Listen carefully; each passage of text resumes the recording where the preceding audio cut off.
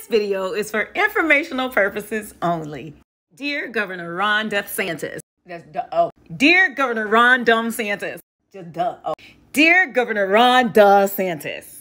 Hi there. You know, yesterday you did something very confusing. And I think I might have an idea as to why. As a daughter of the South myself, I understand that sometimes Southerners don't know shit about seasons. One of the perks of Gulf Coast living is thinking that summer lasts till November. One could assume that that's the reason you sent planes full of migrant families to Martha's Vineyard after the busy season. You know, when all the jobs have dried up because there are no more summer tourists.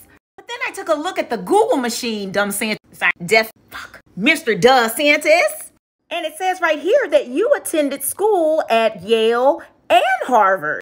Wonder what kind of donation. So that disproves my first hypothesis and actually proves that you did know exactly what the fuck you were doing. You sent 2 charter planes with allegedly misappropriated COVID funds full of non-English speaking refugees looking for asylum from terrorism in our country to an area of the country where the revenue has dried up at this time of year without a heads up.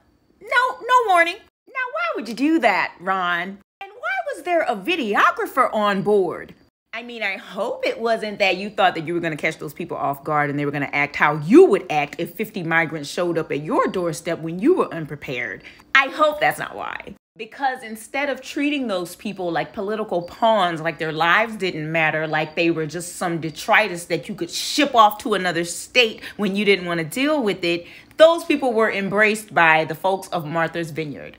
Instead of being lied to and misled like you did, they received human compassion. They received meals and aid. The AP Spanish high school students of Martha's Vineyard showed that they have more compassion than the governor of Florida. They volunteered to translate. In just a few short hours, the people of Martha's Vineyard showed America what coming together and what community was, and also exposed how fucking depraved Republicans are. The saddest part about it is that they did the same shit to black people during the civil rights era. Here's a receipt right here. In 2005, Republican National Committee Chairman Ken Mehlman formally apologized to the National Association for the Advancement of Colored People for exploiting racial polarization to win elections. You can find that on the Google machine under Southern Strategy. If you're unfamiliar with the Southern Strategy, it's what Republicans like to pretend never happened. But it did. The GOP, since the 60s, being nothing but sacks of fucking